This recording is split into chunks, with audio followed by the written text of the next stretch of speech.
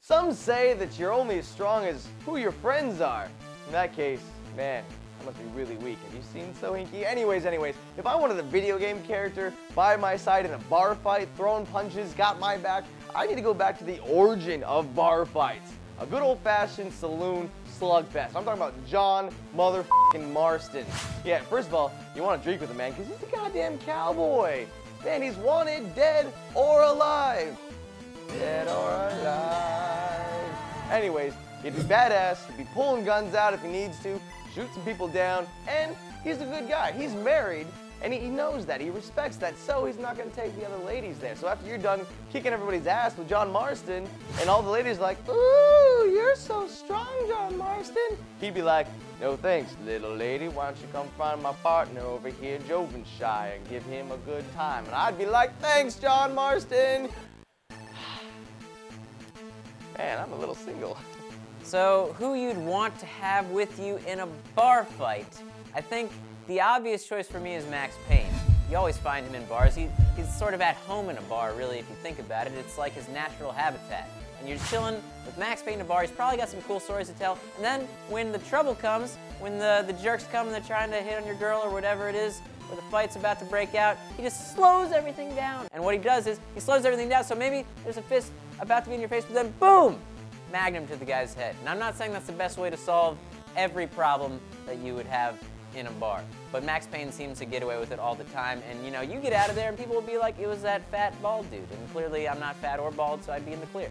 People I'd want on my side in a bar fight. Well, I'm wearing the Bulletstorm shirt today, so we gotta talk about him. The man himself, Grayson Hunt.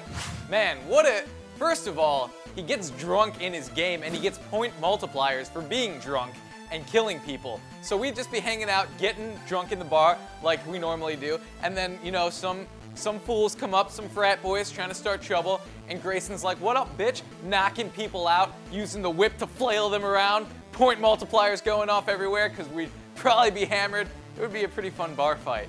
Yeah, he was the man. And then he's got his snarky, sarcastic comments, which he would also be throwing out there during the fight. So yeah, I gotta go with Grayson Hunt, the man himself. God, give us a sequel to Bulletstorm. How many times do I have to say it? Ah, so angry. And then, another manly dude that would be great to have in a bar fight, Kratos. Why? He's got magical swords and crazy powers. He always just slices everyone in half, and really you just don't have to worry about anything when you're Kratos. He holds you in his nice big bear arms and makes you feel safe. And that's why Kratos always gets all the ladies. He banged after. Actually, now that I think about it, that's terrible, because Kratos would just get all the ladies. So yeah, I mean, if you were in a fight, it'd be great to have him around, because he'd take care of business, but then he'd also take care of the business, the whole reason you went to the bar in the first place.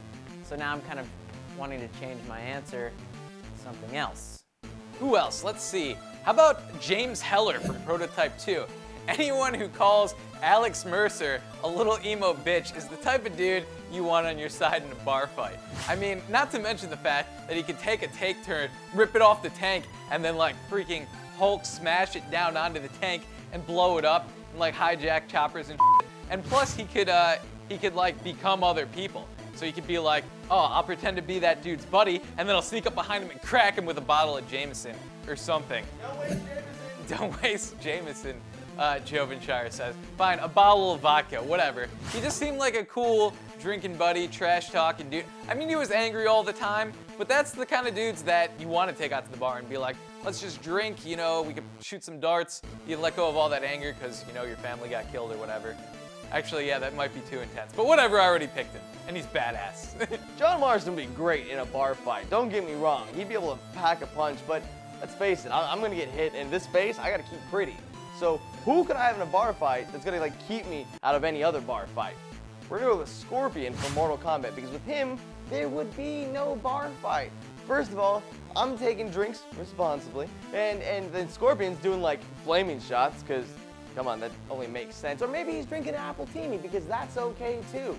And then some douchebag wants to come up and be like, yo, who's the ninja drinking appletinis? And then he just looks at him. His hair's like, his head's on fire, his arm's on fire. Douchebag's like, oh no, dude, I'm sorry, I'm out. Bam, conflict averted. We're talking like Gandhi status here. Easy. That's what you gotta go with. See, I'm a peaceful guy. I don't like to get in a fight. Maybe that's why I'm single. I don't want to fight for love. It should just happen.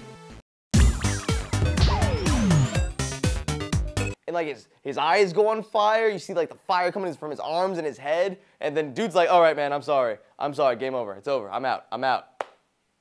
Problem adverted. We're talking like Gandhi status here. So Averted, you idiot. Adverted? Oh, did I say adverted? Advertised? Conflict averted. I can't even say that word without adding the D. Averted, not adverted. Adverted, averted. Conflict averted. See, I did it again.